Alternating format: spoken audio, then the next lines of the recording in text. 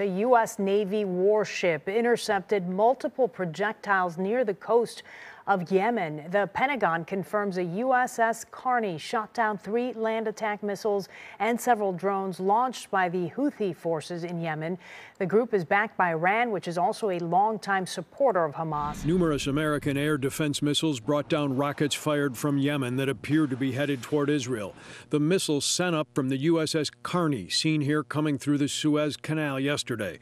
According to Pentagon officials, the American destroyer last night intercepted 3 land attack rockets and several drones that had been launched by Iran-backed Houthi forces in Yemen. This action was a demonstration of the integrated air and missile defense architecture that we have built in the Middle East and that we are prepared to utilize whenever necessary to protect our partners and our interests in this important region. The incident complicates an already tense situation here in Gaza, where